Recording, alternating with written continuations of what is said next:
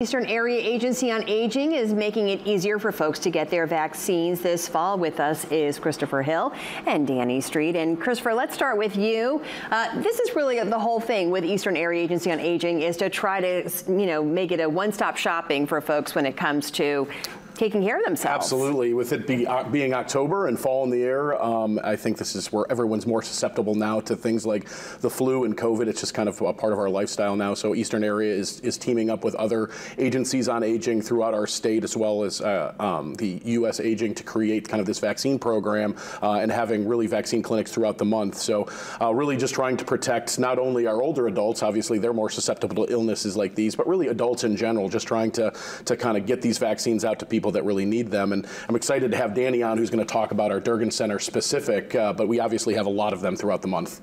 And Danny, when we are talking about the Durgan Center, it's important for folks that sometimes it's hard for them even to get out of their homes. And so, when you're talking about getting important vaccines, this is really going to help. Yep. So on October 18th at the Durgan Center, we'll have a vaccine clinic from 12 to 3 there. The nice thing is the bus actually stops right outside the Durgan Center, so even if folks don't have transportation, if they don't have their own car, they can take the bus on over. And then Northern Light Health will be there, so if they bring in their insurance card, or even if they don't have insurance, no one's turned away. So if they want to come down between 12 and 3, we ask them to pre-register just so we have an idea as to how many folks need to be vaccinated. But if they can't, walk-ins are accepted and welcomed as well. So. And we should mention, I know you mentioned this just quickly earlier, this is both the flu and the COVID vaccine, the most up-to-date COVID vaccine that we're talking about. Okay, and if they haven't had their COVID vaccine ever, that's part of it as well. So, all right, and I know we've got a list as well, Chris, so let's kind of, I know there's quite a few of them that are coming up besides the Durgan Center, Yeah, obviously we'll be in Sullivan on October 9th, and then Deer Isle on October 10th, the Old Town on October 23rd, 28th in Miller on the square here in Bangor, and then on the November 2nd, Blue Hill YMCA. So we're really trying to utilize our service territory and get out to the people that need it the most. For people that, as far as registering is concerned, that can all be found on agewisemaine.org.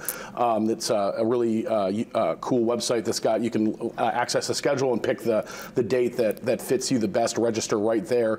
As always, for people that might be technologically averse or someone that doesn't like the computer, doesn't have an email, you can always give us a call at 941-2865, and our resource specialists will help get the information that you need. So we want to make sure everyone has the ability to sign up if they need to. So. And Danny, what's nice is that you said no one's ever turned away. Correct. Yeah, excellent. All right, and if anyone missed those dates, we're going to have those on our website as well. Again, for both the flu and the COVID vaccine. Absolutely, that way. So excellent. All right, thank you to both for coming.